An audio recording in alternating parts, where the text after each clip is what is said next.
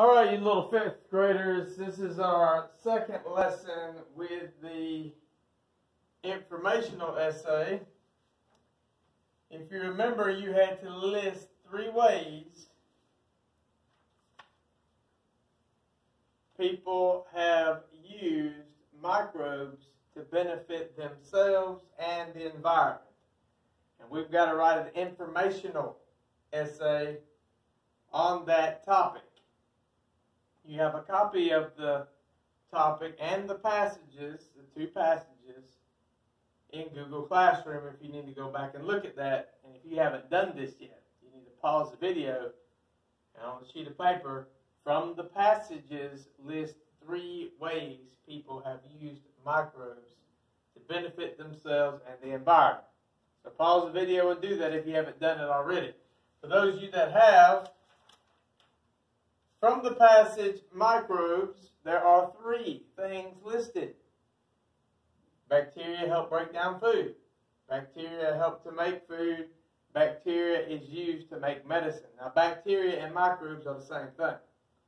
Now, from the other passage, microbes, nature's waste cleanup system, it only talks about 1 way. Microbes break down waste. So, you have 4 total ways in both the passages put together. Now, you only have to pick 3. So you should have those. Now, if you have something else, you can't use it because you have to go by what the passages say. Can't use anything else. So these are the 4 ways, and you only got to come up with 3. So these are the 3 that I picked, that I'm going to write my essay on. List 3 ways people have used microbes to benefit themselves and the environment. Number 1, bacteria break down food. Number 2, bacteria is used to make food. Number 3, bacteria is used to make medicine.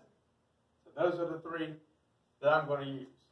Today, get out a clean sheet of paper, and we are going to write our introduction paragraph. And remember, this is going to be an essay. It is going to be 5 beautiful paragraphs.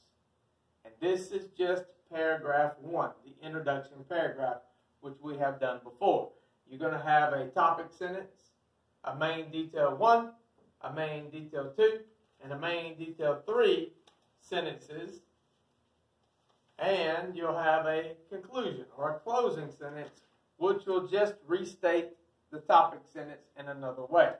If you're wondering what your main detail 1, 2, and 3 are going to be, you already wrote them down. This will be main detail 1, main detail 2, and main detail 3. So let me show you my paragraph. You are not allowed to copy any of my ideas. If you do, of course, I'm going to make you redo it and give you a 0 if you don't. So it's okay to have some of my same details, but don't word your sentences just like mine. I'm going to know if you did, and then I'm going to make you do it all over.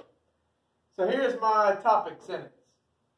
Some people think that microbes are only bad for humans, but that is not true. Notice that is a compound sentence. Here is my main detail 1 sentence. Microbes break down food in the human body. Main detail 2 sentence. They are also used to make all kinds of foods. Main detail 3 sentence. They are also used to make medicine. And then my closing sentence, which is a pretty long sentence.